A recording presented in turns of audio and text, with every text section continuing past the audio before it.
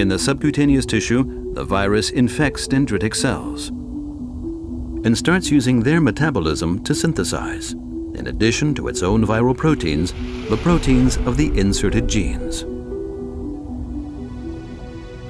After migration into the regional lymph node, a large number of T cells interact with a tumor-associated antigen on the surface of the dendritic cell to find a match for their specific receptor. The antigen-specific T cells develop into cytotoxic T cells and proliferate. The T cells reach the bloodstream in large numbers and are distributed throughout the whole body.